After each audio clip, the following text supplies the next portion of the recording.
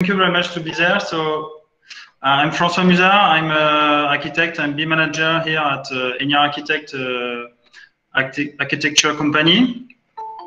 So we will start with a short presentation of our Agile BIM community with Sébastien, and a short presentation of our sponsor, that is Bricks application, web app. And after, Edward Murphy will make a presentation for us about how using Scrum methodology for architectural project.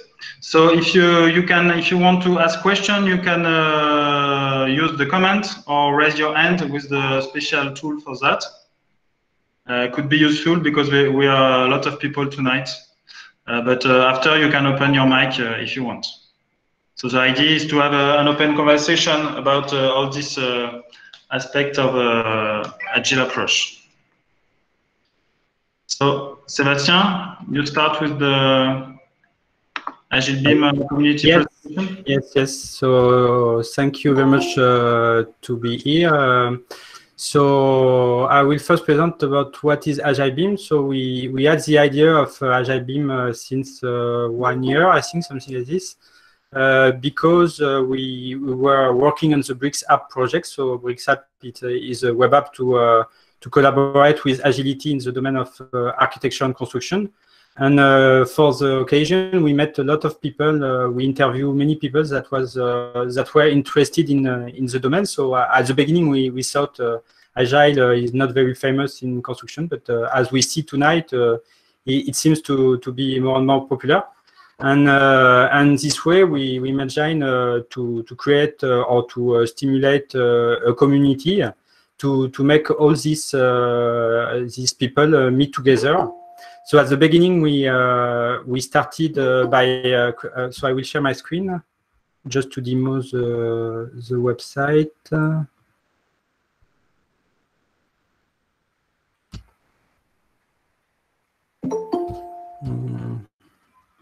I think I am sharing now. So we created a website and we started to do some meetups. So at the beginning, more physical meetups before the COVID. So for example, here it was in the office of Valeur d'Épistre, a quite big French architecture company, but mostly in Paris and mostly in French. So with the COVID, it changed a bit the thing because we needed to move online, and it was a good occasion, I think, to internationalize a bit also because, of course, French is a limit for many people. So we started to do some meetup like this of tonight and every month, so more often than before. So you can have all information about how to join the community here. Maybe Bilal could share on the chat also. So we have a Slack, we have a YouTube channel. So on the YouTube channel, you will find the previous meetup. We will put this one also at the end, and so you can replay it or share it to your colleagues. What else? We have a group on LinkedIn, and we have this wiki. So the idea of this site is to put some information about agility in the domain of construction. So it is in French and in English. You can contribute to it if you want. We will explain you how to do it. If you're signing to the Slack, we can discuss about that. And what we are looking especially is some use case about practical use of Agile in the domain of construction. So there is a section for that. So if you are interested in writing something about that, it's very welcome. We have also a rubric on what we call Agile recipe. So Agile toolbox. The idea is to explain methodology per methodology what can be done, but with a very a focus, of course, with the domain of construction, so that people don't feel lost or overwhelmed. Sorry, because we think that the domain of construction is for now. Many people don't know about Agile, or they know about Agile, but as a buzzword, or you need to be Agile, or something like this, no more than that. And so I think it's necessary to introduce the topic step by step. And why not by using a small recipe? I take an example of the stand-up meeting. So sorry, the page is more detailed in French, but the stand-up meeting is a methodology that you probably know. You share every morning and you discuss what you did last day, what you do the next day, and so on. And it's really a practice that is used in many agile methods like Scrum or Kanban. And it could really change the quality of collaboration, even if you don't do any of the other recipes. So we think we can really work like that. And if you want to present to a next meetup, you can also share a proposal on the Slack, and it will be we will be happy to host you if it fits the thematic. And that's it. So you can join our different channel. So now I will switch to Bricks. So Bricks is at the beginning why we created Bricks. And so I share maybe the homepage. Because we were François and me and then Bilal that joined us later. We are all architects and for François BIM manager also. And we experience all the day the lack of collaboration in the domain of architecture. And the consequences on the project, it means the project have some quality problem. They are often too expensive, and yeah, you know that more than me, but it is worth to repeat it. And but for that there is many reasons. It's a domain with a bit traditional that is moving slowly. It's when we talk about an architecture project, we talk about several companies, small companies that have a very different culture. If you take the construction company or the architect or the engineer, it's a very different culture, and it's not the same structure. When you compare with industry, for example, industry, it's one house, and inside you have some engineer, you have some designer, and this unity help to have more collaboration, but not always. So we decided to create a new collaboration application. So I think you know many of them around BIM, because we think that BIM is a bit the occasion for the industry to move and to evaluate. But we also think that BIM is not enough, and that it is very important to have a methodology so that we don't end up with just listing the issue and leaving everybody doing the job in any order. We think we need to be a coach for the people. So I will dive a bit more in the concrete. So here it's a public project. So maybe we will share you, if Bilal can share it, or I can share it after. So you can see it without being connected. You can also connect. You can create an account. It's free up to 3 users. So you can really experience the app entirely inside for you or your colleagues. And when you start a project, you start to define a bit with who you are going to work. So you can define some teams. So teams is a way to share the privacy of what you are telling. So for example, if you invite the client, you don't want that the client see all your exchanges. But it could be also a way to split the thematic. If you, for example, you are working on, I don't know, on very specific construction details, maybe you want to put together all the topics that talk about that. After, you can also go to roadmap view. So roadmap view, it's like Gantt chart, but a bit more simplified, where you can create your stage. So you are, I suppose you are all familiar with the stage we have in construction. So here I took the REBA stage. So in UK, you are very good at standardizing this stuff. But we think that the stage in construction are too big. They are 2 or 3 months, and often is with agile method we learn that it's good to iterate, to do some shorter period of work.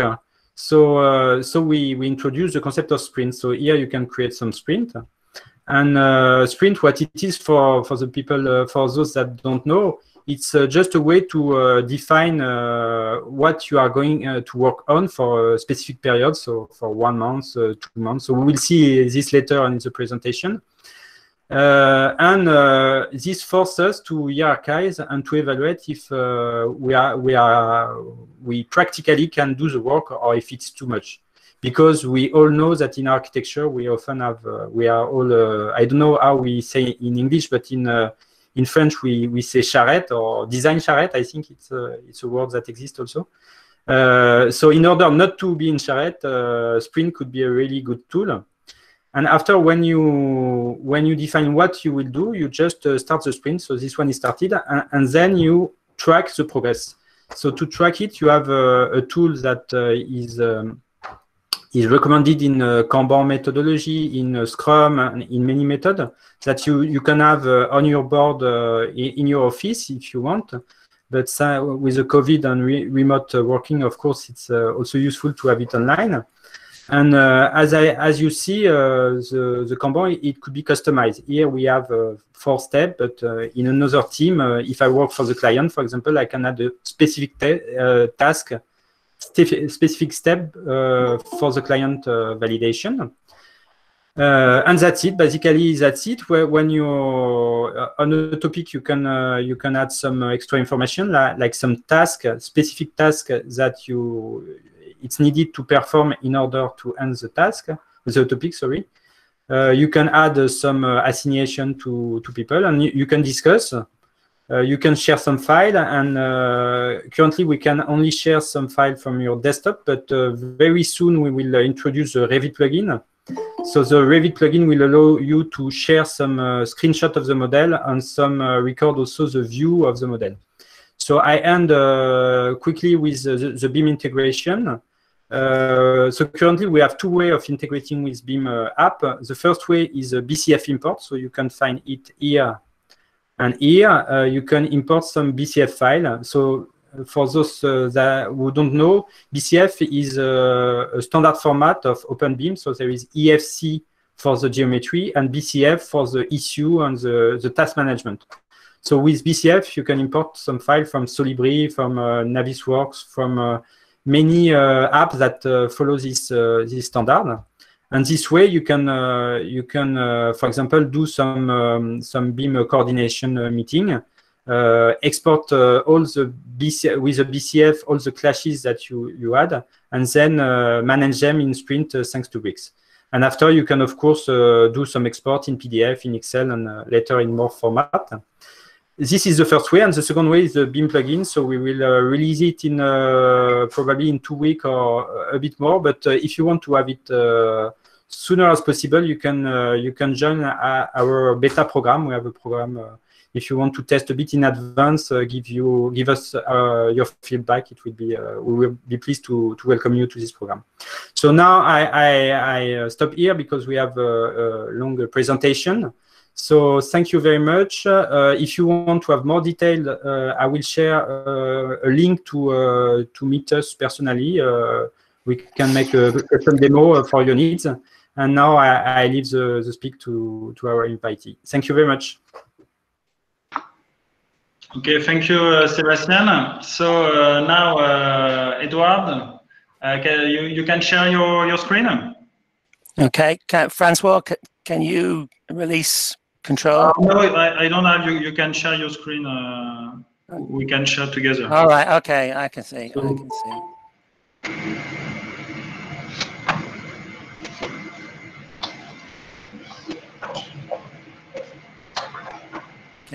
Can you all see that?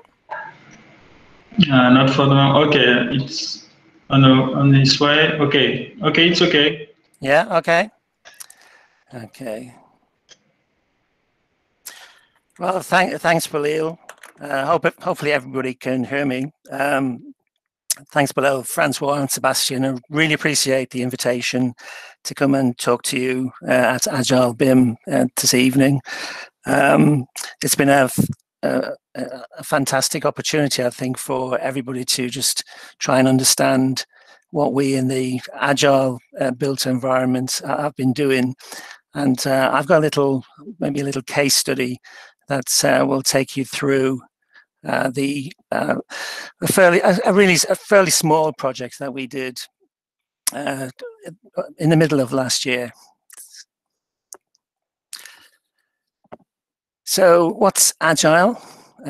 Agile is probably an adjective to most people, but if you look in the Oxford English Dictionary, you'll probably find that there's another definition that's been put there of late, probably popped up about the year 2000, which relates to or denoting a method of project management. So it's Agile project management that we're going to have a little talk through tonight.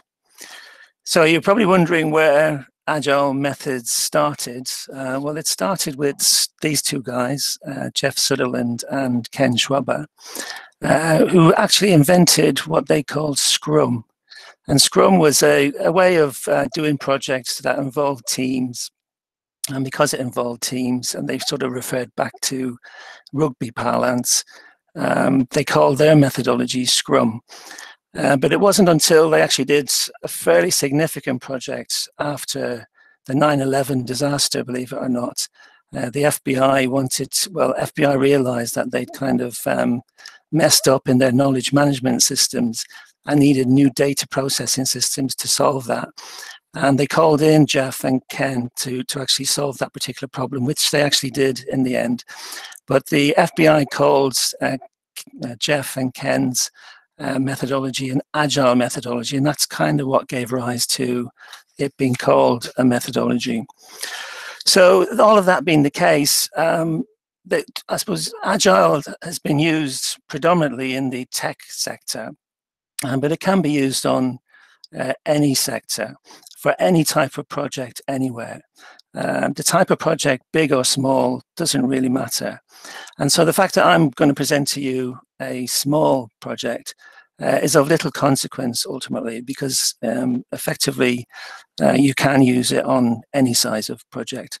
Now, I wanted to use it at the very beginning at the client brief to see whether we could actually use it at the beginning, mainly because I felt that's kind of where most of the problems that we have in the built environment, certainly through design and through construction, if we actually re-examine, going back, and I do a lot of post-occupancy evaluation, if we go back over those projects that I've always gone back to, ultimately I can always find that the problem started somewhere with the client brief. So I think from that perspective,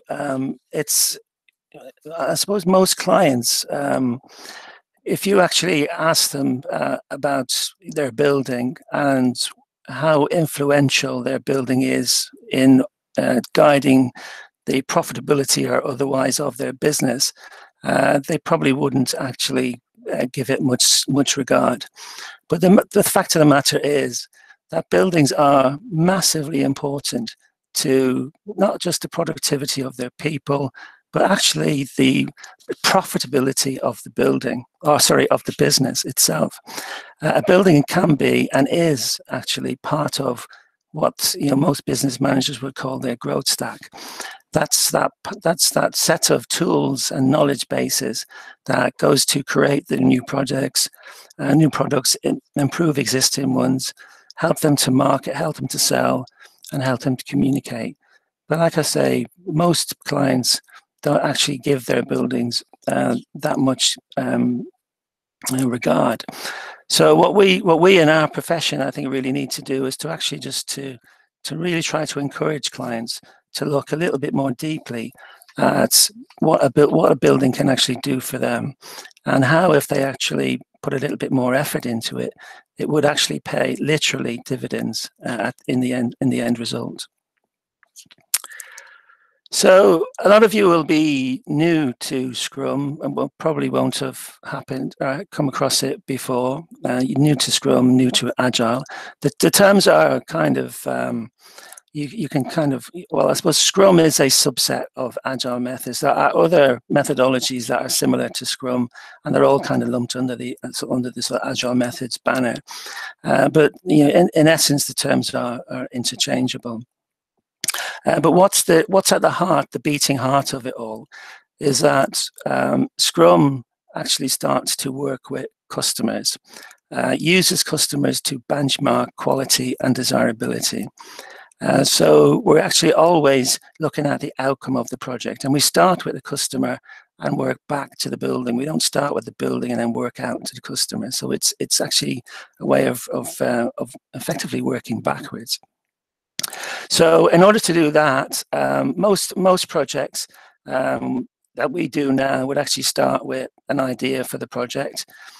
We'd scope out that idea, then build it, then hand it over or launch, and then the customer would actually take possession of the building 18 months, 2 years down the line when we finished it, not really knowing what he was going to get when he was at position number 1 at the very beginning of the project. And I dare say even, you know, architects, designers, contractors, we all start out with an idea of what we think this thing was going to look like when we finish it, but we're never really sure. And the people who, I suppose, get the impact of everything that we do is the poor old user at the end of it. So what Scrum does is it kind of helps us to maybe target a little bit more what we're going to do over the project by introducing the kind of concept that we could maybe build a mock-up of our building and have the users test that mock-up. So that we're all of the ideas, the scopes, the concepts, that we could test them early doors with the users as a means to firm up exactly what we're going to build. So in that way, we don't build with uncertainty or risk or extra expense, that we build what's actually needed, what the client needs. And we know that because we've already tested that concept. So the idea of doing that in a building is probably until now not been something that's been very easy to do. But now that we've actually got, you know, I suppose BIM and other methodologies, particularly VR, which is what we're going to use, then we have now got the ability to actually test in immersive quality what we actually do with our buildings. So moving on to sort of the Agile methodology, which is kind of, you know, if we're going to operate an Agile process and change this from a linear process to an Agile process, then we have to have a slightly different mindset. And that mindset was effectively, I suppose, pulled together into what's now terminalized the sort of the Agile methodology. I stopped stuttering over my words. So what Agile methodology effectively, I suppose it turns the microscope upside down, so that instead of us, you know, being really concerned about technical issues and making sure that all of our technical details are correct, what Agile says, well, okay, all of that's great, but why not put users' concerns at the front and center of what our concerns absolutely are? When it comes to the work itself, it's not actually what we design that's important. It's what's actually built. And so it's what's actually, how things work is much more important to us than how things can be designed. Most of us in the construction industry will know that most of our problems come when we have handovers from one piece of work to another piece of work, where the architect hands over to the building services or the structural engineer. These interfaces are the things that we kind of try to avoid if we possibly can. What Agile is saying is, let's just accept that those interfaces are always going to be there. And if we're working in favor of the client, let's just make that extra effort to manage those interfaces, to invite them in, but manage them. And then that sort of slides through to the last concept, which is this idea that we need to try to avoid change. So once we get so far, we get to REBA stage 3, 4, 5, you know, onwards. After that, change gets expensive. Well, change is less expensive to deal with if you invite it into the early parts of the project. So if we've got in a situation whereby we've actually got the client using the building and finding the problems with it before we even build it, then we're in a situation where we can deal with those changes early, so that when we do build it, there shouldn't be any changes. So this is where the Agile methodology, and these guys, 17 of them, met together in Utah sometime around 2001 and developed the Agile methodology. And it has been the backbone pretty much of most of the tech industry in the last 25 years or so. So, excuse me, just this is your interpretation of the Agile Manifesto, or? Yes, this is kind of you know, these are the principles that the Agile Manifesto, you know, if you kind of go on the website and look on the website, just Google Agile Manifesto, you'll come up with the Agile Manifesto, which is published by these guys. And these are the 4 principles that they ask you to abide. So whilst we're designing or operating our project, these are the principles that we need to be most mindful of. I like your interpretation because it's more useful with the design process. In the website, it's more for computers. Yeah, I've probably tweaked it, you know, a little bit, but the essence will be the same. Okay. Okay, so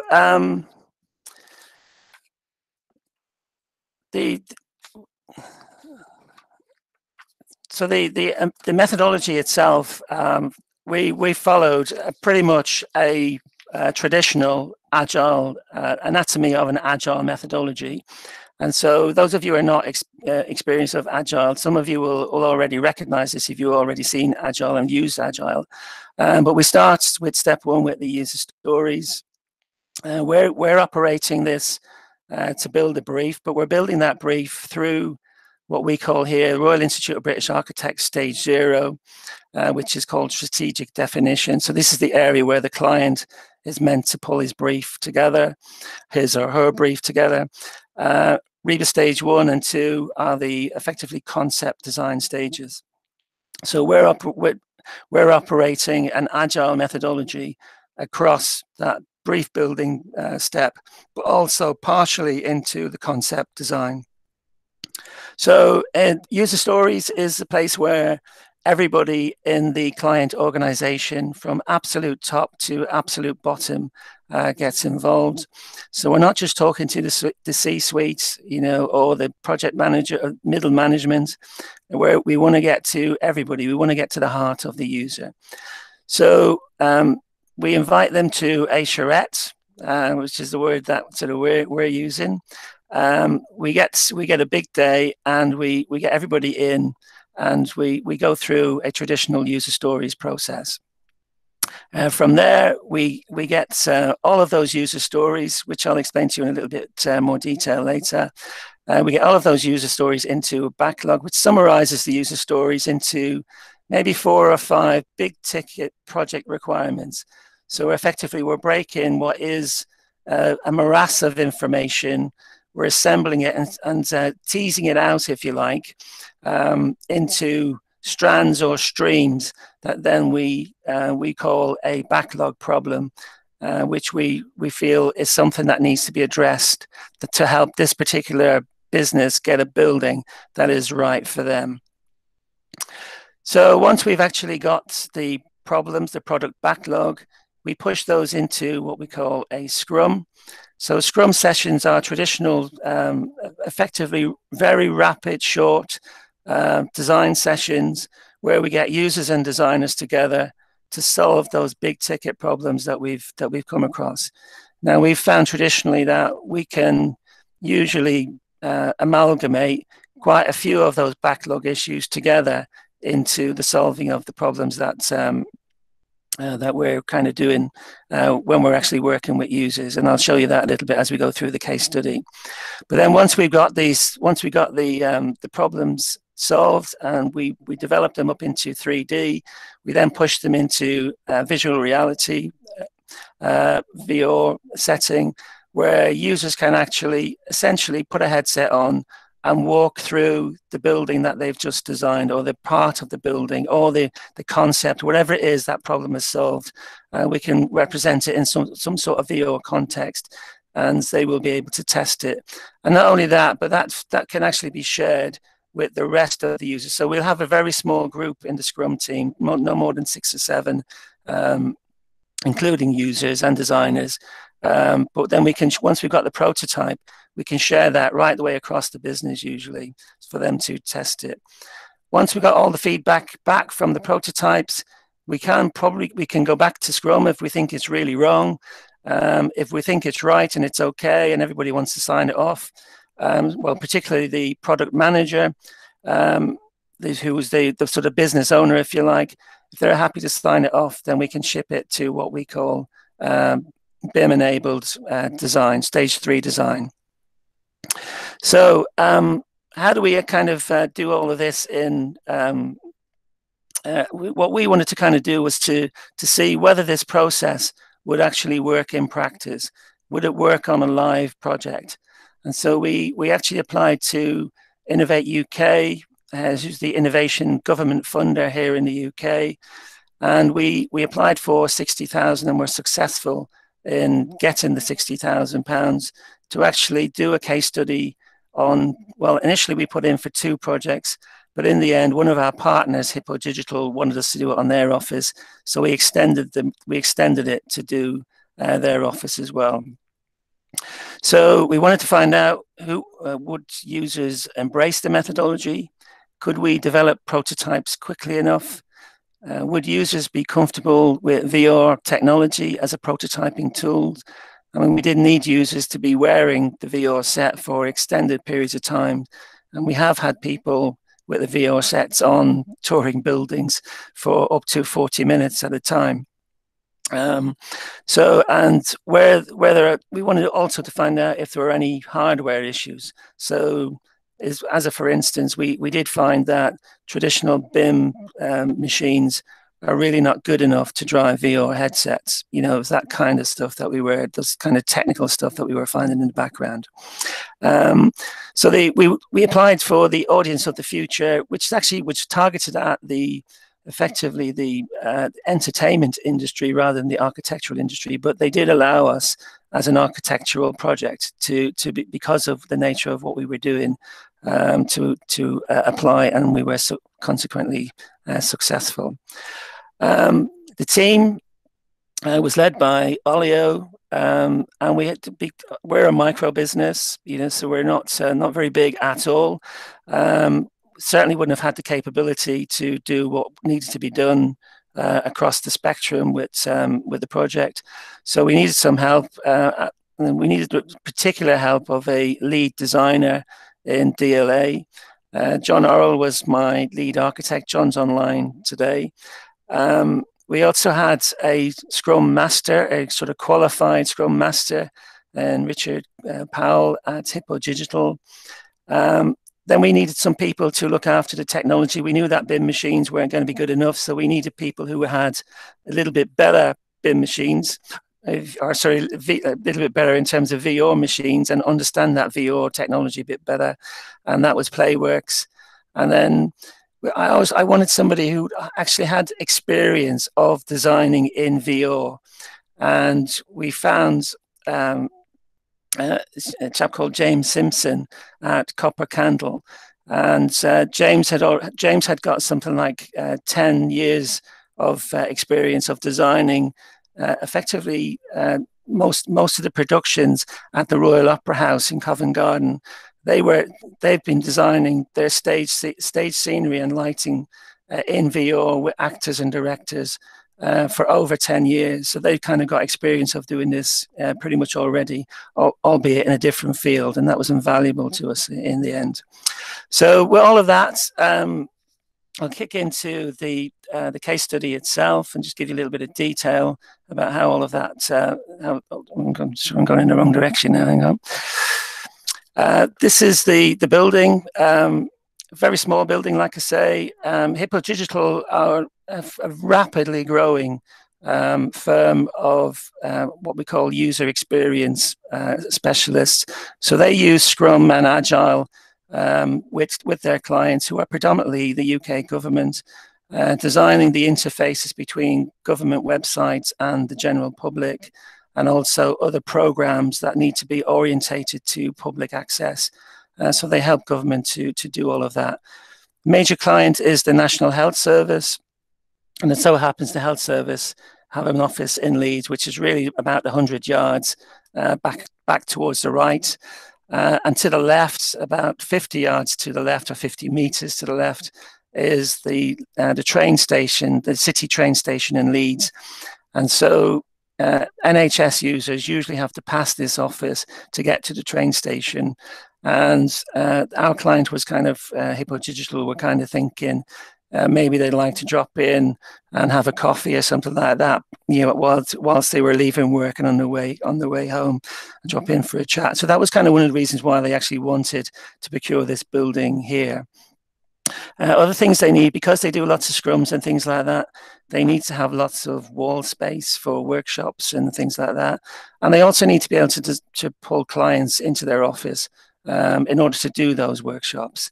So the kind of the office is quite mobile in terms of the numbers of people who kind of travel in and travel out, you know, over time. Hippo Digital have gone from 3 staff to, well, I think actually I've just looked on the website today, they're up to 90 staff now.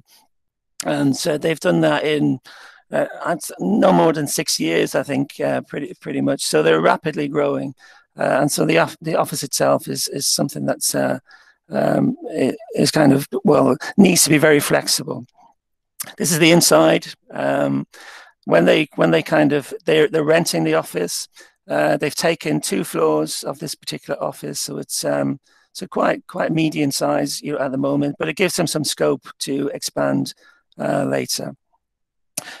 For the interior design, they went out to 3 interior design companies locally to get some quotations in, and to ask them as well if they wouldn't mind doing some sketch designs on the outline brief that they just, well, that one that I've just given to you, they kind of gave to us. So it was the same brief that they gave to these 3 interior design companies. So the first one that came back here, and there's no names involved here, but I mean, it looks fantastic, you know, in terms of it's got a nice little place there for clients to come in and sit. It's got loads of space for people to do things on the walls and run workshops, etc. And you know, as far as the directors at Hippo Digital, they thought this was great and couldn't wait to get on and do it. So they commissioned it. They went along, they got the office design, and it kind of pretty much the floor sat in this kind of format, whereby the entrance from the staircase, this is the staircase here. I've got this sort of blown up this side. So you come up the stair, come into the entrance, have a coffee here, be taken through into the workshop area at the back, and there's a small admin area in the middle. So they were kind of in the space for 18 months. I kind of asked Richard Powell if he would do the Scrum Master job for us on the Agile of the Future, so Audience of the Future project. And he then mentioned, he said, listen, we're having some really bad problems with our office. It's just not working for us. Do you think we could actually do an Agile process on the office? So we kind of, we had a little bit of cash in the bank. So so we thought, yeah, let's go for it. This was the kind of the second proposal, which looked great as well, but it was pretty much the same kind of thing. So the second proposal, interior design, I'd come up with pretty much the same solution, you know, to the first one. But because the first one was probably a little bit more detailed in the level of drawing and work that had been done, they kind of gave it to them. So when we came on board to actually start the process, we started on the 19th of May in 2019, so just over a year ago. We're coming up to 2 years. And we finished on the 4th of July, so a very short, sharp process. And I would say that, you know, no matter what the size, we would be thinking that we would need to do it. You know, we would always be aiming to do it in a similar sort of time. In this particular instance, you'll see here we've got a step 0, which is an which was what we kind of, all our ideas. So this is something that I came across before I started, and before I founded a company. I came across this way of generating user surveys, where the users actually generate the survey as well as provide the answers. So you can kind of it's been developed by Princeton in conjunction with Google, and it uses the Google algorithm, the same that you use when you're using on your search engine, to prioritize the answers, or so you give it a search and it will prioritize based on the number of people who've actually I suppose found that particular answer useful. So in this particular case, we asked the question, if there was one thing you could change to improve your office working environment, what would that be? Now, Hippo Digital had some dogs in the office. And so I sort of, sort of mischievously put, when we seeded this first question, put no dogs. And the second suggestion was just better selection of coffee. Nothing to do with the building, but maybe two things that would help people feel that the office was a better place to have some dogs around, or maybe some better coffee. And they had to decide which one was best. And then they would answer that. And then there were other seeded questions. And after a while, if they felt that none of the seeded answers suited what they actually were thinking themselves, they could press the I can't decide button and put their own answer in this little box, down here. And then that answer would actually go in as a seeded question. So if they said faster PC, then up here would be faster PC and better selection of coffee to get voted on. So, and in the end, and I apologize, I've kind of faded this out a little bit because I wanted to kind of see it. But what you actually get is you get a list of things that users have selected and the rating of how users have actually voted. So you can see what are the most important things to them. And so you can see from here, I've just picked out the ones the 5 top things, but we can go right the way down to 20. I think we went to something like 60 kind of things that were mentioned in the survey came out. Yeah, Rod, the sound is very good because I think your mic is. Right, sorry. Okay, I'll just fix that. It did slip a little bit. So is that better? Yes, thank you. Yeah. So the top 5 things were booths for phone calls. So they wanted privacy, they wanted confidentiality, they wanted more meeting space, they wanted quiet working space, and they wanted to be able to have power on top of the desk so that they didn't have to get under it to plug their laptops in. So this is a mobile community coming in, wanting to get to work quickly, but needing the office as a place where they can have meetings. And then they would normally work away from the office. Very similar probably to how we feel we're working in a COVID situation now. They were working at home mostly, or working from home mostly, and then just coming into the office when there were things that they needed to do. But there was a small core of people, and there is a small core of people who are doing administration type jobs, and they're the ones who are there all of the time.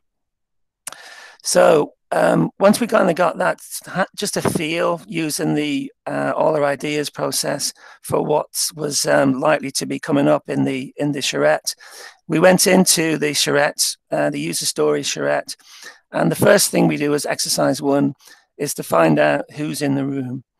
So to find out in the room, we effectively give them just a little sort of post-it note and ask them who they are, what they do, and what they think are the most important things that they would, and what do they expect from the experience of visiting a Hippo Digital office? Why do they actually go there? When we kind of did that, we got the and I think most organizations would probably fit into this, what's called the minders, grinders, and finders. So we kind of, the minders are the people who are maybe C-suite. So these are the people that we would normally take a brief from. And we would never hear from grinders or finders. As architects or engineers, project managers, we usually take a brief from the minders. But of course, that's always only half the story. In this particular case, we had remote delivery teams, staff, external staff seconded, project product owners, UX research, user experience researchers, and we even had some NHS staff. And if you kind of look at this diagram of this particular business, this kind of sums this business up. You can see, actually, if there's a place that the office really needs to, or would really be able to generate real impact, it would be being able to help those grinders to do their work that little bit better. And if they were able to do it better, then the rest of the office would function a lot better as well. We're always being mindful. There's always those little boxes at the bottom there of people as well that we also need to just keep in mind when we're thinking about regulation and all of that kind of stuff. So exercise 2 in the charrette is to send out some more little post-it notes and ask people, thinking about the types of people from exercise 1. So you don't have to be that type of person yourself, but you could represent them if you want, or represent yourself. What things as a user would you want to be able to do in a re-envisioned Hippo Digital office, and complete as many as you can so they can complete.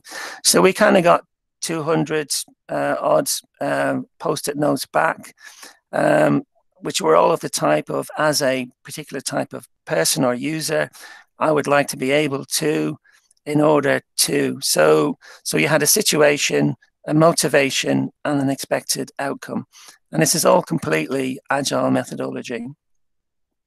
And when you get the post-it notes back, you kind of get this kind of thing where, I mean, a lot of them seem sort of quite, you know, I suppose, trivial in some senses, you might say. But nevertheless, they are the kind of things that we, as designers, hardly ever get to see. These are people who've got real issues with where they're working on a day-to-day basis. And these are the kind of things that are popping up as being really important to them. So being able to find a desk quickly, being able to store your belongings, not to have visitors pass through your admin office areas, be able to get to the office and participate in those back to base days that they organized, you know, every Friday. So this was one category, one theme, one product, one of the product backlogs, if you like, that we felt we needed to solve. And we titled it Space and Spaces. The next thing they were really conscious of was confidentiality. They just felt they, you know, pretty much anybody and everybody could wander through this office at any time, looking at anything they needed to, and it just wasn't being managed in any coherent way whatsoever. So the other thing was they wanted to be able to have confidential meetings. They wanted to be able to have even a formal board meeting without other people listening in on it.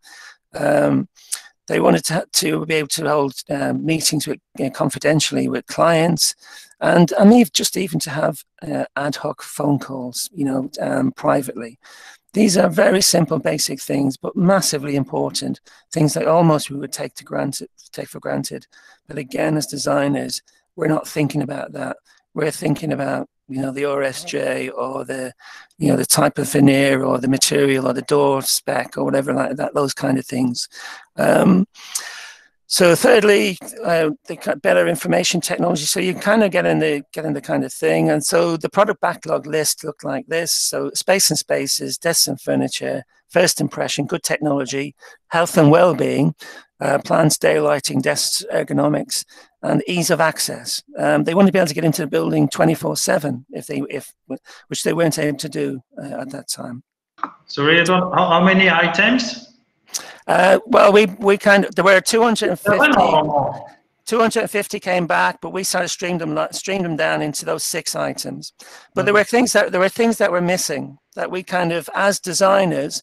So you've always got to think that, you know, okay, users are telling you one story, they're communicating, but there's also, as a designer, there's a communication that needs to go back in the opposite direction, things that need to be prompted. So we felt that office had an acoustic issue. We felt that the external spaces were pretty poor, that it wasn't inviting enough. We felt car parking was pretty poor. we were a bit undecided about the dogs issue and whether they should be managed a little bit better. There were only 2 dogs in the office, by the way, not sort of you run inherit, but we could see that there'd be some people who would not like the idea of dogs in the office and would be a little bit scared of them, maybe. And then there was the whole things about, you know, disabled access and all of those kind of things.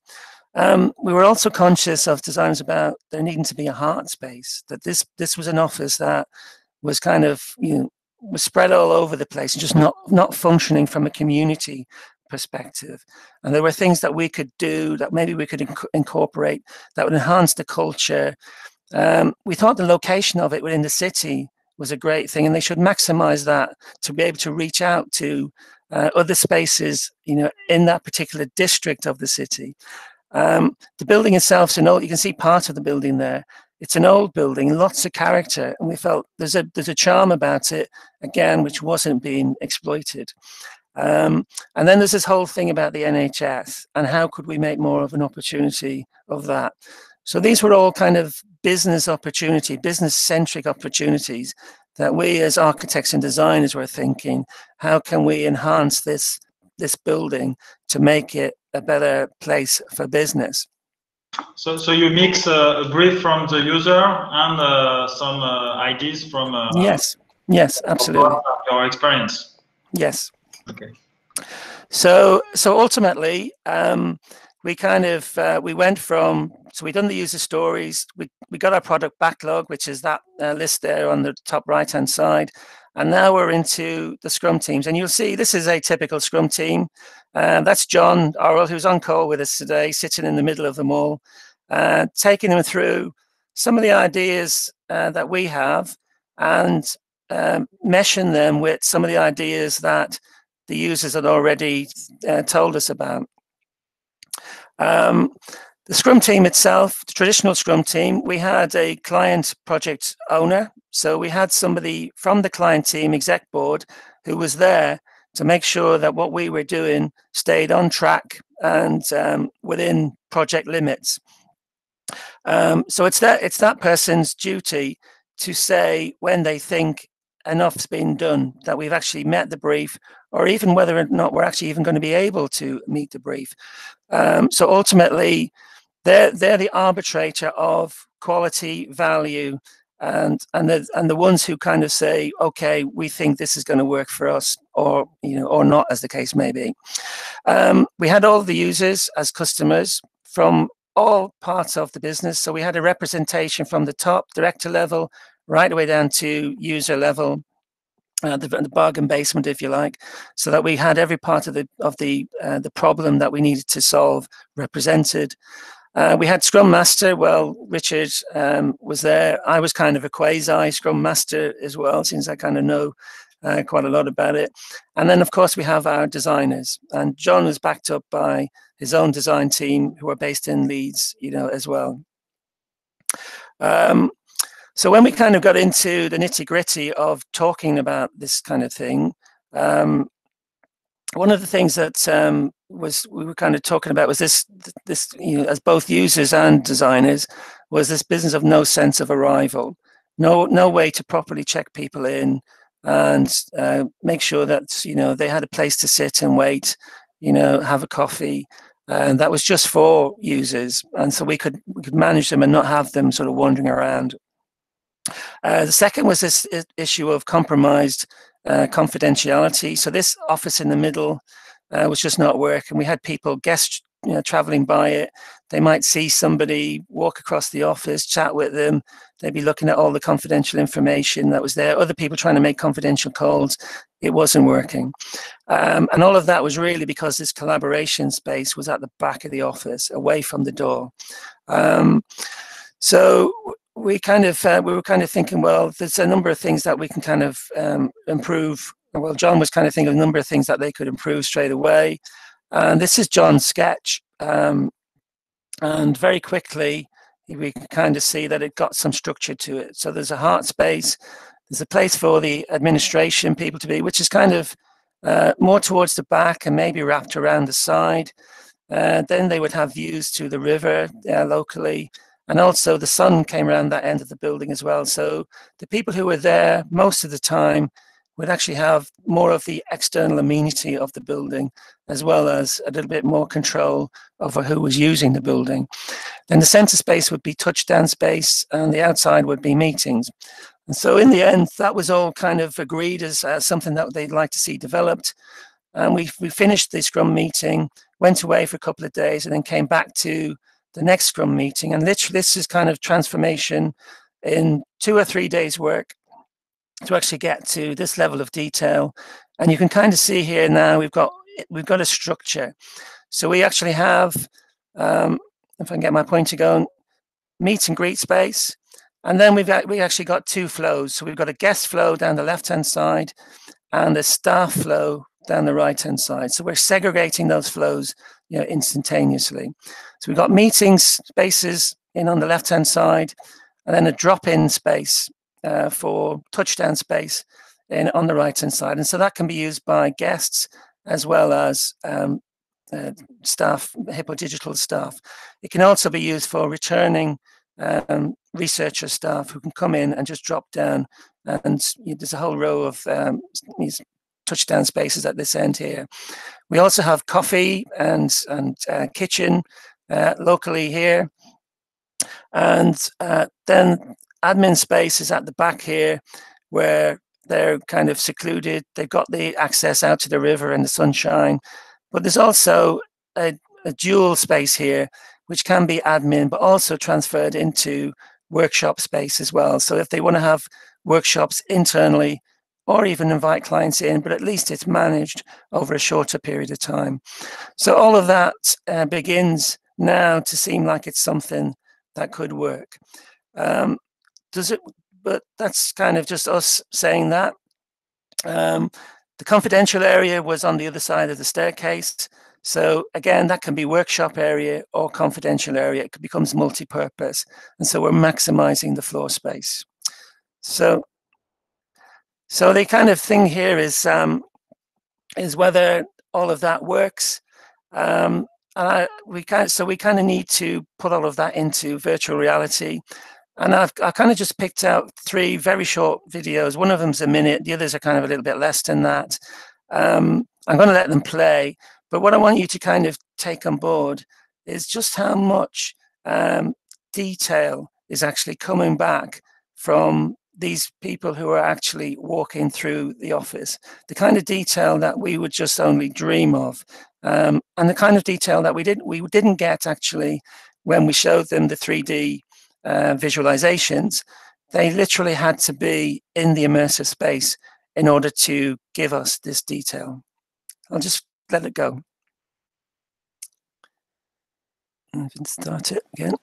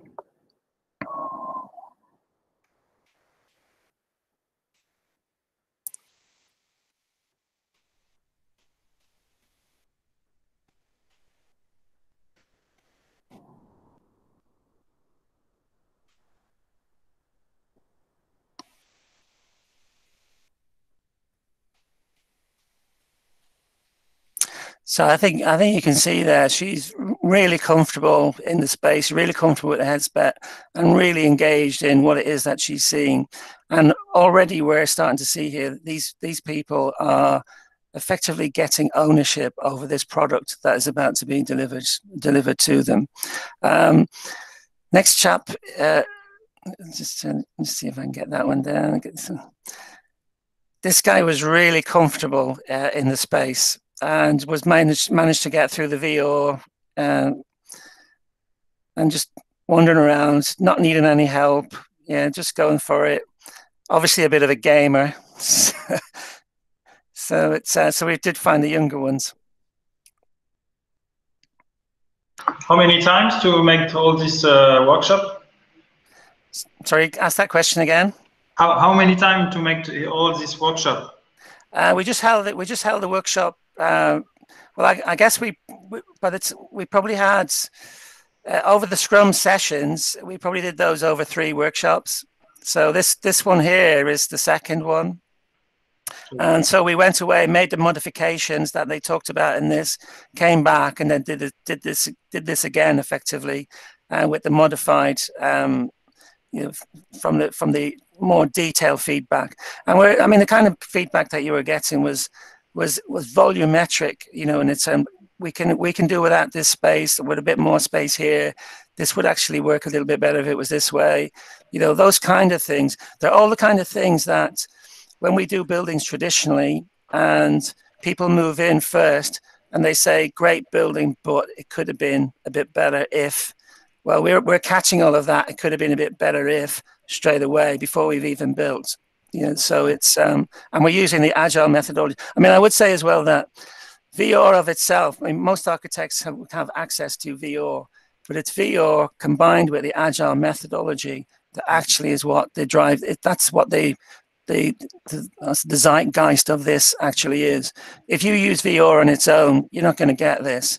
You need to understand what you're doing, why you're doing it. There needs to be purpose behind the process, and to have a process that is effectively followed, you know, step by step to get to these kind of outcomes is really important. Yeah. So prepare some questions, some specific question to ask to all the user. You have to prepare a lot. Yes, it's not just for fun to move in the project in 3D. Yeah, exactly. I included this last video because rather sort of crystal ball glazing at the time. We did this in 2019, but the chap who's sitting down, Scott from Playworks, he kind of suggests to the chap who's got the headset on whether if he had VR at home, he wouldn't need to come into the office. And funnily enough, we've kind of been thinking as to whether or not we could actually move our offices online now that we actually have the COVID situation. So I'll just, you know, it's a little bit garbled as but you might be able to pick out. What do you say if I can get it? I've lost my speed. Oh, there we go.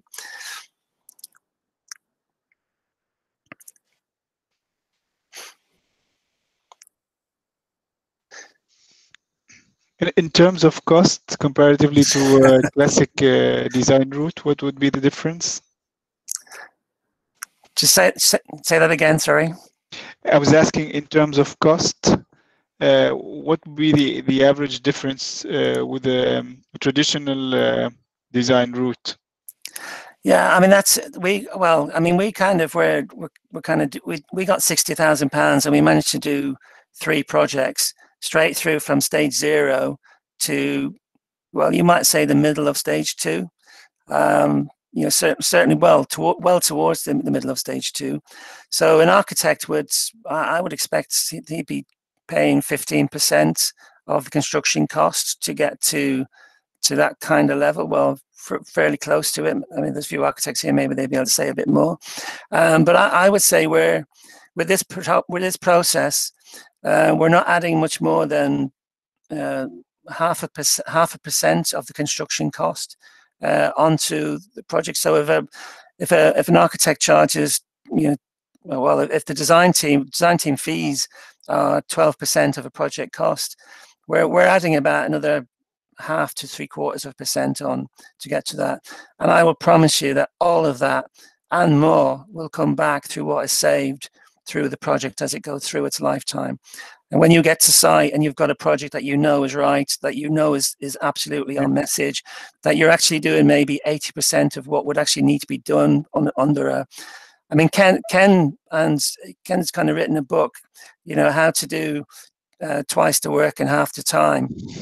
You know, so and that's the kind of, because of the savings that agile methods are making through the process, all of that and more would come back. Yeah. So, and it's not massively more expensive, I think, is the result. In terms of schedule or timeline, is it a similar timeline to a traditional project?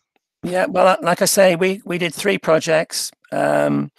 We started in November and we were finished all of the projects in July. So each project got something like about 2 months, but there was a lot of delay in those 2 months. Just one of the biggest problems, you know, if there is a problem with Agile, is making sure that you can get all of the people you need in the room at the right time. And so in order for that to happen, then you need a long lead-in period. So you need people's diaries to be clear. So we can do it in, you know, we can do what we do in maybe 4 weeks, but we probably need to leave people 3 or 4 weeks lead-in time before we just make sure we get everybody in the room at the same time. Sure.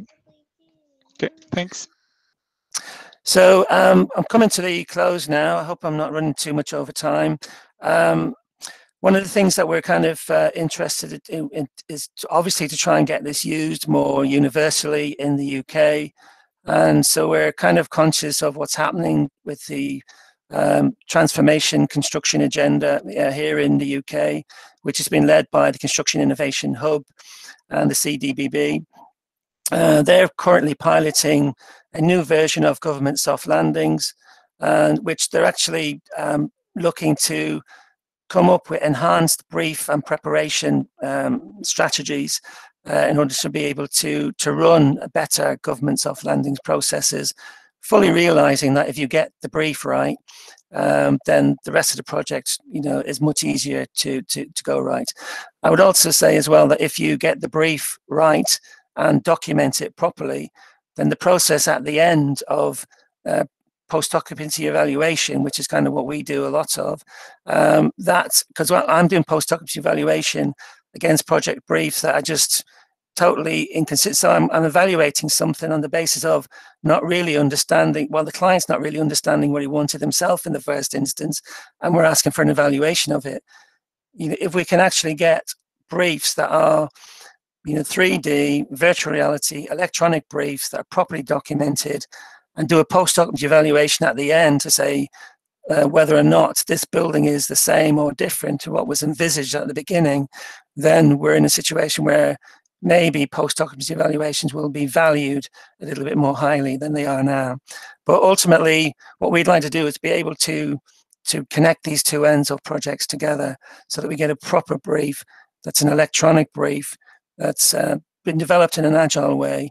And there's nothing as well to say that you can't actually run the rest of the project in an agile way as well. There are people online here who are running construction projects in agile and advising how to do construction in agile ways, and using TACT and Last Planner as methodologies as well, which are very similar to agile methodologies, in order to get, you know, the agile thinking into the whole of the construction process as well. So this is where the thinking goes from beginning to end and into the start. And I'm realizing I'm a little bit out of time in this, so I'm going to just keep pushing on. Here in COVID, Agile obviously has got interest because we are in a situation where we can align people, process, and place. People working from home, not wanting to go to the office. How do we square all of that? This is perfect for sorting all of that out and getting people to understand. And just to give you a flavor for what we managed to do in this small office in 3-4 weeks, I'll let this run. And so you're actually seeing here what's important to the client. There's no technical information here. There's no lighting. There's no, you know, sizing. There's no structures. This is everything that's important to the client. And so it's everything that's important, that we have a methodology that we can tease all of this out so that the client actually gets, you know, what's important, and ultimately then that we can build it, you know, without really risk of or fear that what we're doing is the wrong thing. So we're mapping out effectively what is the right thing to build before we actually map out the right way to build it. So in here you see the meeting rooms to the left, this touchdown space. So this is your client guest corridor, if you like. And now we're moving over to kind of the more staff side of things, where there's touchdown spaces, and then we're moving into the admin space. And there's a relic that's called a photocopier just there. There's the workspace at the back with the wall, the writable wall, which can be transferred between being admin space or being workshop space, so it's flexible. Flexible for the future as well, as far as that's concerned. And so the users were able to put a headset on and just walk through this in much the same way that we're walking through it now, and comment on it and just make sure that it's right for those. And so when they walk into it and get this particular space, then they will already recognize it. They know why it is like it is, and they will achieve a certain level of ownership over it. And because they own it, they appreciate the business more. They work more. They are happier. Hopefully, they'll be more productive as a result of all of that. So, if you want to have a look at it, I'll take some quick questions. Anybody who's got a phone with a QR code on it, and if you've got a phone that you can actually slip in a headset, with augmented reality or a viewer, then you can just click on that with your QR code, and then just turn your phone around. You can have a look at these spaces in VR without having the Oculus Rift, which is what the other users were using. So I'll stop there, and thanks very much for listening. Thank you very much, Edward. It was very, very interesting, real true use case. So as I understand, you made this project with a client that is very aware of agility. So it helped a lot. Did you try to make the same approach with other client? Did you propose them to have this approach now? Well, we've since the project is finished, I have to say we've had difficulty in getting other clients to take it on. I mean, I think COVID's not helped. Myself and John, we have kind of had a go at pitching it to other clients. Inevitably, the ones that we did go to see, they were kind of thinking that, well, they were a little bit far advanced. This is difficult stuff for clients. It's difficult for them to kind of see that it's something that they would want to allow their people at the bottom of their organizations to determine what's going to happen in this new building. We're meeting all of the same problems that Ken and Jeff met when they started Agile at first, moving into the tech industry. It took them a while, and so we will need some projects that are properly paid projects that go out there and people actually see the difference. But we know we had the same response on all three projects. The first project was a church community. The second project was my own office at Collider. And we had exactly the same responses from all three cohorts of clients. They all loved it. They all thought it was great. But trying to do that and trying to convince other clients to do it has been really difficult so far. But having said that, I'm encouraged because I think the UK government is moving in the right direction. I think through soft landings, and we're in conversation now with the Department of Education, with a view to doing a pilot. They seem interested in doing a pilot of it. So I'm hopeful that maybe this time next year, when we get through COVID as well, and I think COVID has actually, in some senses, put the spotlight back on it again. So there's still opportunity, and we're we're going to keep pushing on. I think it's absolutely essential that the construction industry changes how it does things, and it needs to change just as other industries have changed. That's why we are here. Yes, absolutely. Okay, we have a few questions in the comments. So Andrea asked, did you have also agile contract in place with the clients? Or did you think about changing your contract to integrate this agile approach? Well, in this particular case, we're doing effectively we've got a grant from the government to do these 3 projects. So the clients did not have to pay anything. But having said that, Hippo Digital have actually procured the work themselves. So the design, they've actually used that, and they've gone on now to instigate that design. Richard tells me that it was virtually finished, just ready for handover, but they had to stop in March because of COVID restrictions. So nobody's using the office. They've sent everybody to work from home. So the project has stopped. But again, I'm kind of hoping as well that we can get back in and get some photographs of that when it's done, because I think it will help our marketing situation once we actually see the real office and get some really, really nice photographs from it. So I don't have the answers. So we have another question of Bianca. Who had this idea in the first place? So you proposed to your clients? Well, I think it was kind of a joint decision. I mean, we kind of started using Agile my background is in building services. I've kind of been a practicing building services engineer for, well, more years than I care to mention.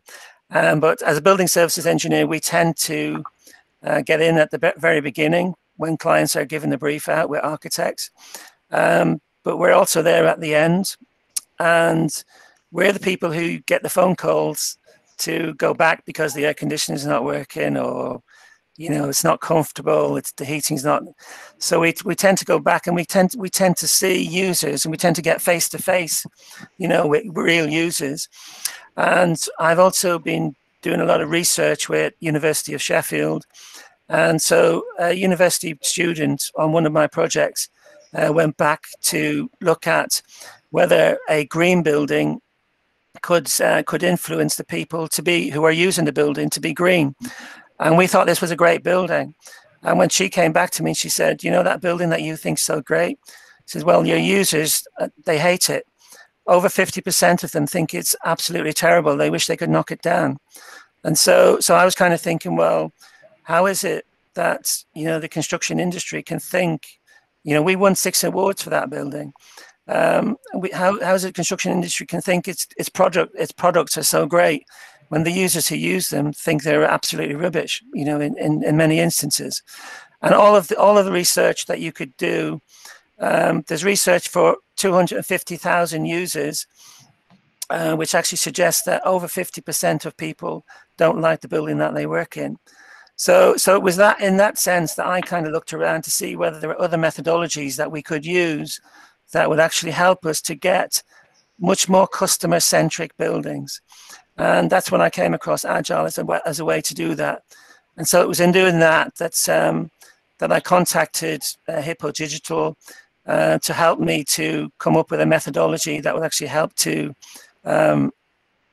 instigate this. And so I kind of met them at an Agile session in Leeds. There were some Agile sessions for the tech industry, and so that's when I kind of when I met them. So that's why we kind of decided to do it, and it works. It works brilliantly. And so we're not. It seems now we're not the only one who are doing it. You guys are doing it. There's a lot of people. Yeah, we try. Doing it as well. We just need to have it much wider. But about so I just share feedbacks tool. So for people, if they want to say something, this presentation. So about the design, how the architect react to this type of approach, because they used, yes, to impose their design to users, and so now in this situation they have to listen more to users. So how did they react to that? And do you think it could work great with the architect way of doing projects? Well, I mean, John's online at the moment, but I know from talking to him that he's kind of suggested that architects can be much braver with their design thinking. Things that they might think would be silly or embarrassing during the design process that might or might not work, they can test them live with the user there and then.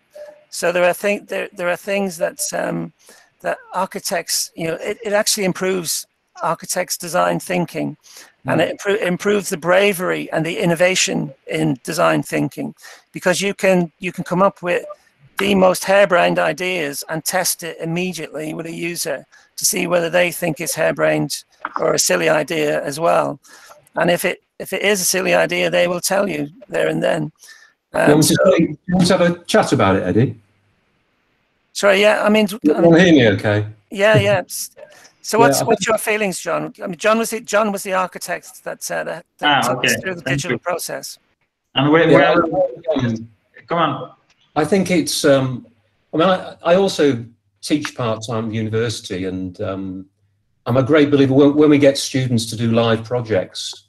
We always make sure that they do something called co-design, where they do sit alongside users or communities and really start to try and get under the skin of what is really needed. Now, the 3 projects that we did, I couldn't have foreseen the answers that we actually arrived at. If I'd have had a standard commercial brief from, a developer, you're all used to that.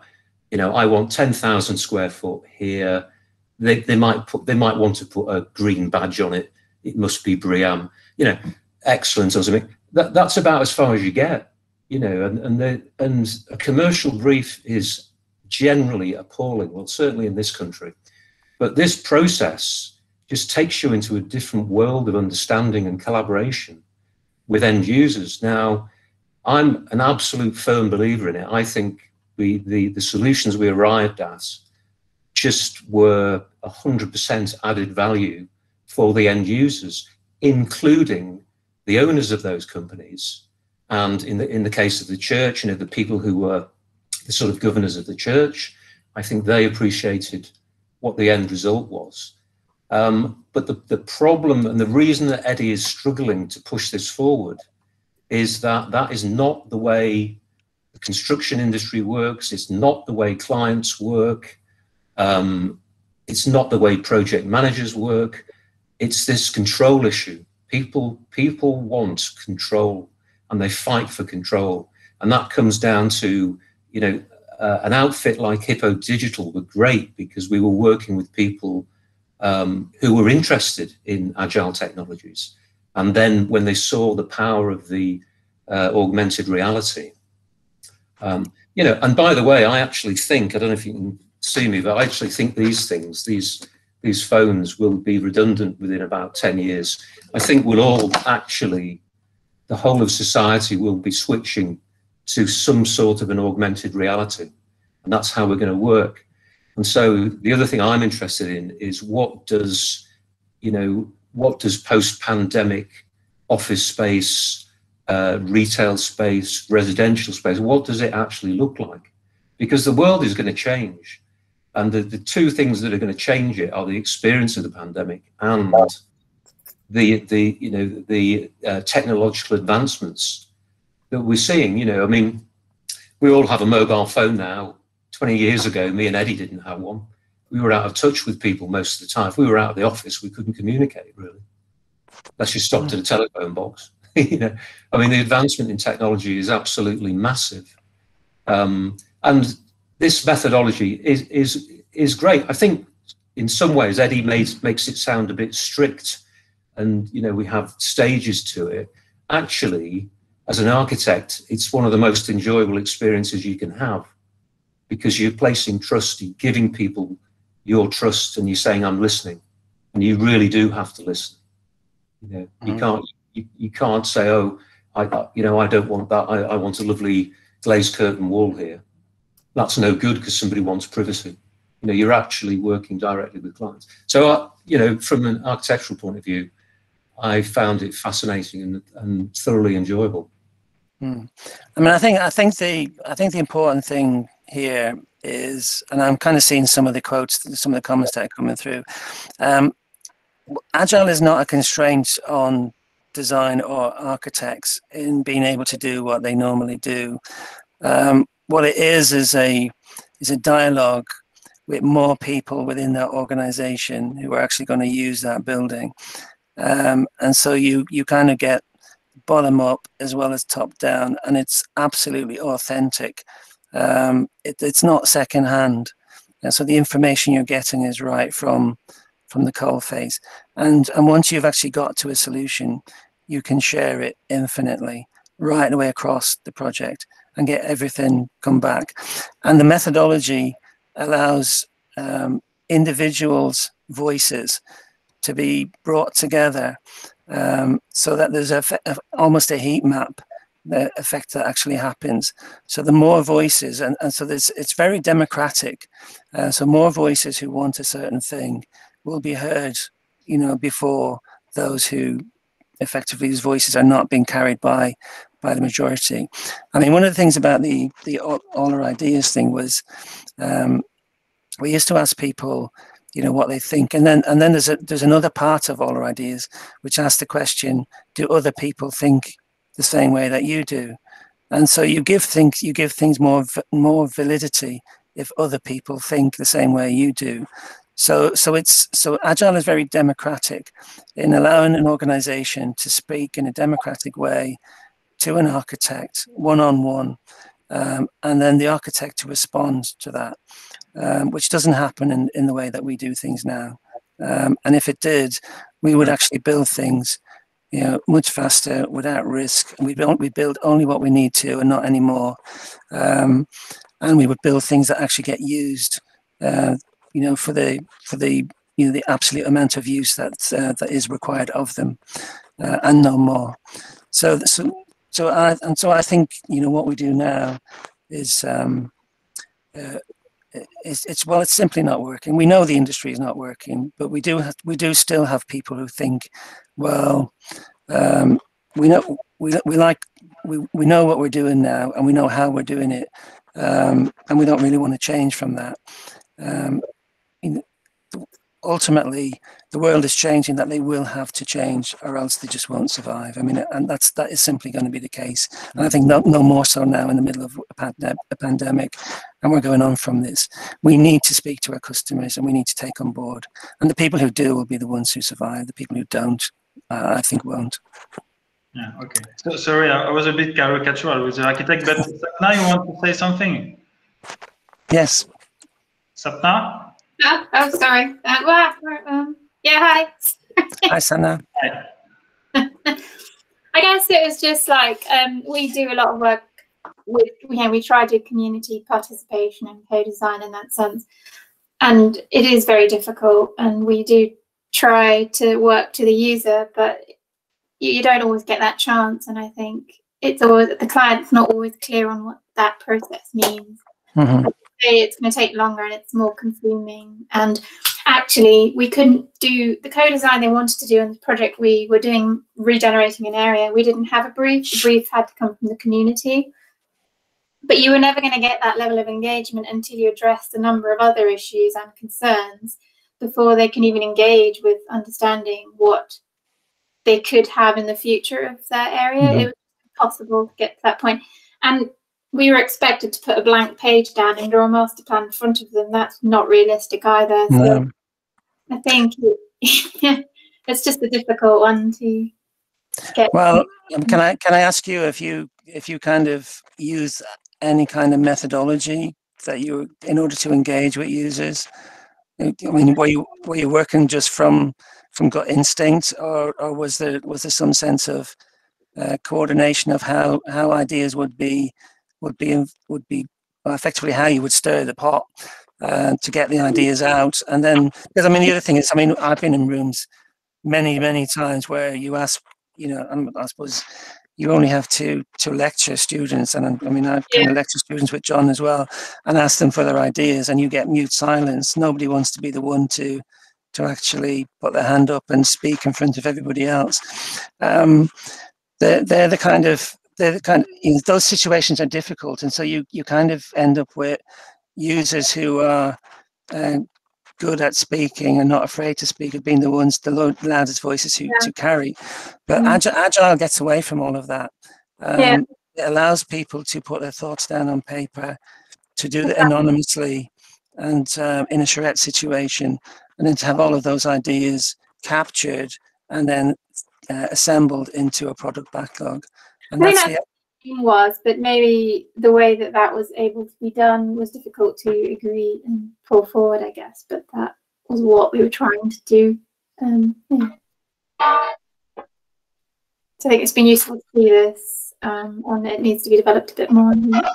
Yeah, you're breaking up a little bit here at this end, but yeah, I catch the essence. But you know, if you wanted to, if you feel there's an opportunity to try Scrum, we'd be more than happy to get involved. Yeah. What is interesting is we're the BIM. It's a lot of technology, and here we are just talking about how people interact together. So it's not about technology, but we have a question about technology, and it was just to add your feedback. Is there any problems? Which type of software did you use? We used Enscape as our base VR tool. We did have some initial issues with effectively the DLA BIM machines did not have the graphics hardware to run a headset. To run a headset, a VR headset, you need to have pretty good refresh rates on the headset, which means a hell of a lot of work for a graphics card to actually have to do.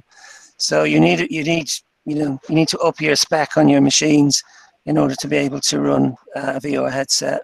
So that was the main difficulty. But once we kind of cottoned onto that, and we kind of were able to work around it, and so this is why we had Scott Knowles from Playworks on board, and so Scott was basically our tech guru who managed to get the Oculus Rift and the headsets and all of that kind of thing working with the clients, you know, on board. But all of the design was done in BIM, so using Revit, and then transported from Revit into Enscape. Pretty much click of a button stuff, you know, at that particular point in time. So it's but there are other packages out there. I mean, Unity are doing some great things at the minute. So there are other packages besides Enscape. Okay. So another question is, before we have physical models. So why we are not trying this kind of approach before with the physical model? And do you think new technologies are changing, are giving us more possibilities? Well, I mean, I think one of the things I mentioned in the presentation, and I would, for anybody who's not actually put a VR headset on, just find an opportunity to do it. We were finding that, you know, we would do things in 2D. John would do things in 2D as a sketch, so using traditional methods that architects would use. And then we would, you know, pass that over, have it put into BIM or 3D in Revit, and then we could show, because when we're initially doing the charrettes where we would have people walking around the building in VR, we first of all needed to show them the layout of the plan, and we would show it to them in 3D, and we would get the feedback from them in 3D. But as soon as they put the headset on, the level of feedback, just like I showed you on that piece of VT clip, the level of feedback, the minutiae and the granularity of the feedback that was coming back was infinitely more in a VR model than it was with a BIM. And I would suggest it's the same with, people will look at a physical model and say, yeah, okay, that looks great. But there's nothing like being immersed in a VR environment to actually get a real sense of what this space is going to be, what it's going to look like, and how it will feel. Now, we're kind of looking at, currently, we're looking at Mozilla Hubs as a platform to place our models. And if we can place models build models and place them into Mozilla Hubs, then we can get up to 25 people to actually enter that model and interact with each other in real time. So they can actually not just walk through the space, but use the space, use it to have meetings, use it to have presentations, use it to have, so they can actually experience as if it was the real world, just having a headset on. So that's where VR ultimately has possibilities for architectural design. Yeah, the next step is to have meeting directly inside the VR model. Yes, so you can inhabit you can have whole teams of people, up to 20, 25 people, inhabit the VR model together and experience it as if it was real. So people who are at the other end of the room, you can't hear them speak. When you move up to them, you can hear them speak. So it's that level of that's the kind of thing that VR is allowing us to do now. Yeah, because 10 years ago there is some application to meet together in a 3D space, but we don't use it like that. So do you think now it's mature for using like that, or it's still? Remember, what was the application when you can all the big company were invested in that and to build their virtual market and things like that, and now nobody talk about that. Well, I mean, you can visit Mozilla Hubs now and go in and go into a virtual environment with half a dozen other people and experience it. You can do that now, but the resolution, excuse me, the resolution of what you're seeing is not that great. Not to anything like an Enscape resolution, but it won't be long. As soon as we get bigger bandwidths, because they're driving all of this from the cloud. But as soon as we get bigger bandwidths, and we get maybe from 5G to 6G, you can see it's absolutely going to be possible then. But nevertheless, even with the lower resolution, it's still possible to have clients. So technology give us new possibility to interact and. Yes. Yes. So, another question. So you mentioned you work with a Scrum Master. I know you don't mention that you work with a BIM manager, but probably because the project was not so big. But in a more big project, there is BIM manager. Do you think BIM manager and Scrum Master have things to do together, or could the BIM manager could evolve to Scrum Master in the future when a lot more people will use more usefully BIM? I don't know. My own feeling is Scrum Master is a dedicated, it's a specialist position. I didn't talk much about the Scrum Master, but Scrum Master's, I suppose, job, if you like, is to facilitate the process of Agile happening. So any obstacles that are in the way to clear them. Yeah, sorry, that's the same for the BIM manager with the BIM process. So that's why I'm asking this question. So is the BIM manager part of this process? So repeat your question again, Francois. Yeah, the question is, yes, is there a BIM manager in your process? And do you think in the future the BIM manager could evolve to be also a Scrum Master or to become a Scrum Master?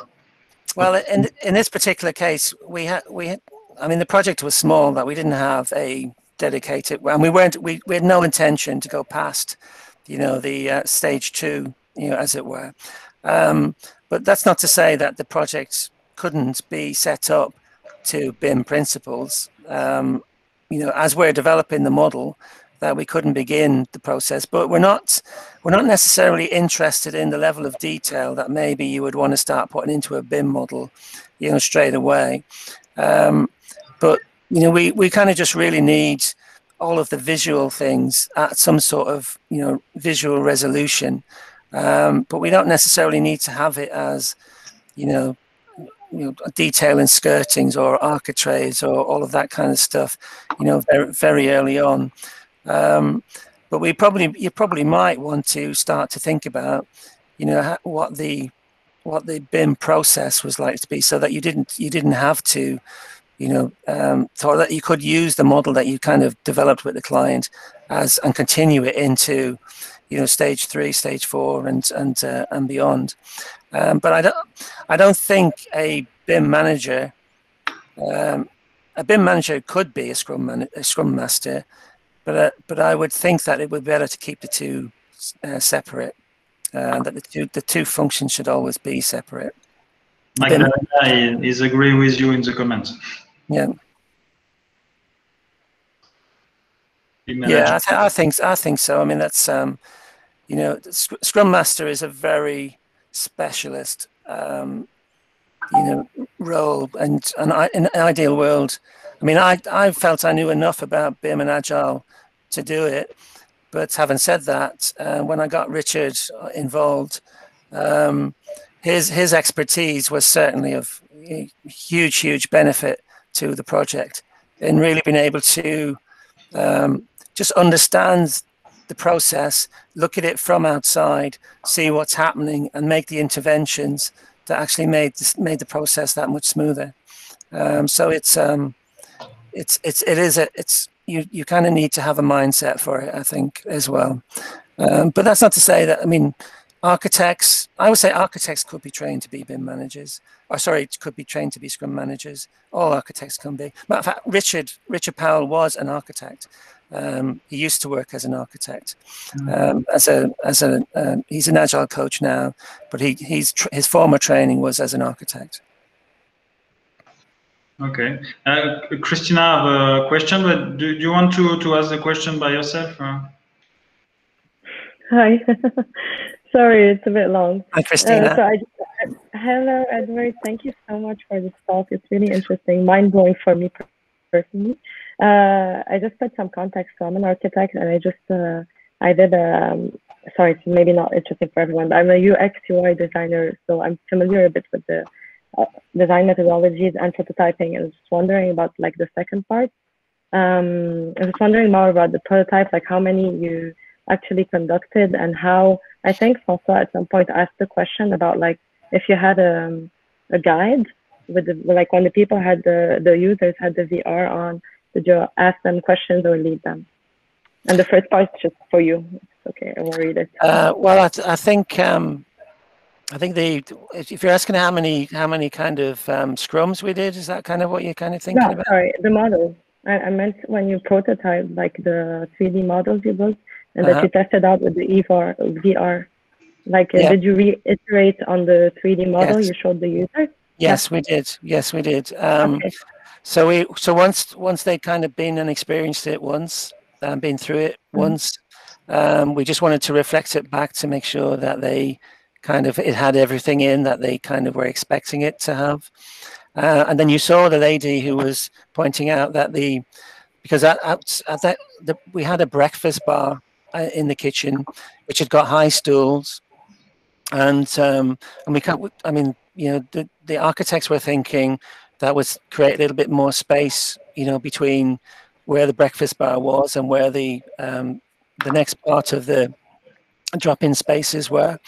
But she was kind of thinking it's okay, but it's not very sociable. We'd much rather have a table where we can sit with low seating and put food on the table and sit, you know, opposite each other and talk in much more community kind of fashion. So that kind of created some spatial problems that were architectural that needed to be solved. So John and his team went back and literally solved that as a particular problem, and then came back, you know, the next day with the VR model, and then they were able to experience what it would be like to sit at a table, you know, in that particular location, and so from their perspective, that was a resolution. So you can imagine that if we'd have been just, you know, done the traditional way, we'd have left the breakfast bar and thought that was absolutely perfect. But they would have been really disappointed, and that would have been very, very critical point to them to have missed. You know, so they will have dealt with it. You know, no doubt. Maybe knock the breakfast bar out and put their own table in later. But but nevertheless, it was something that. So they got perfection first time, and they will have got perfection for them, you know, first time. So that's kind of so we did kind of iterate on the model. So sorry, I forgot the second part of your question. Yeah, they're always three-folded. I'm sorry. No, that's very clear. Thank you. I was just wondering if you guided them, if you had questions, or you just let them like go through the space on their own. Yes. Well, I mean, John and his team kind of used the 3D model visualization first to show them pretty much where everything was and how it was all set out. But I guess it was kind of a small space anyway, so they got quite a good impression of that. But you might have seen Scott sitting down at the table, and he was actually, when they were going wrong, so because they were not really, because they were having to use controls to control it. But we had somebody with a keyboard who was kind of, you know, keeping them on the straight and narrow. But that guy in the center, he was really used to, you know, the toggles, and he didn't need any help at all. But most of the other people did need some help with navigating and being able to get around the place. So what we did have someone who could do that for them. Right, thanks. Okay. Okay, I don't know if there is other question. You can open your mic and ask a question directly. Now we are less people. No more question. It was very clear. Okay, Sébastien? Yes, François, very interesting. Okay, so we will thank you a lot, Edward. I just share again the Roti Express tool, so you can share your feedback with this presentation, and we will share it with Edward. Thank you very much. It was very interesting to have this very clear use case, a real use case, because yes, we are all thinking about how to make agile in our construction industry, but it's not so easy. You will find some other case or try in the agileBIM.org website. So thank you very much, everybody. So we are very happy because we are more than 100 people. So it was the first time. Thank you very much, everybody. Thank you, Edward, also. And so we will have another meetup in 1 month about more about architect and how they can interact with engineer to be more agile. So it could be interesting also. So thank you very much, everybody, and we hope we will be next with us to the next meetup. Thank you. Thanks, everyone. Thanks. Thank you. Bye-bye. Bye-bye.